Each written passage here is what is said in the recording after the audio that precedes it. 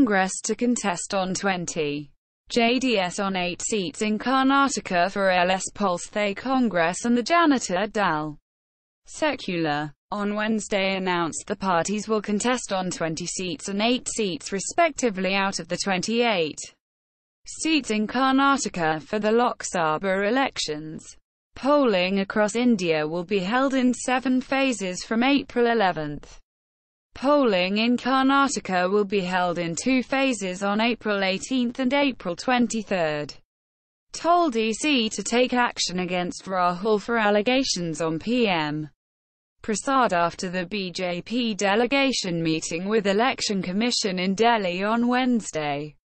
Union Minister Ravi Shankar Prasad said the party has requested the EC to take action against Congress President Rahul Gandhi. Prasad said Rahul levelled unverified allegations against PM Narendra Modi in Ahmedabad when the Model Code of Conduct is already in effect.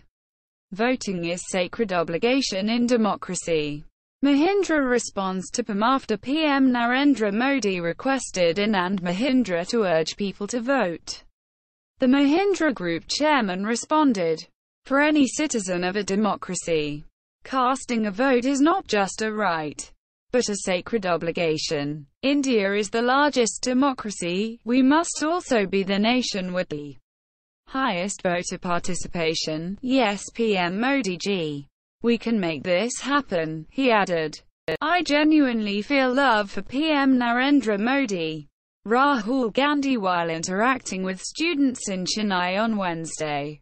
Congress President Rahul Gandhi spoke about hugging PM Narendra Modi in the parliament and said that he genuinely feels love for him. This year, I could see he was very angry, calling my father, mother and my grandmother horrible persons, said Rahul. "I felt the PM couldn't see the beauty of the world," he added.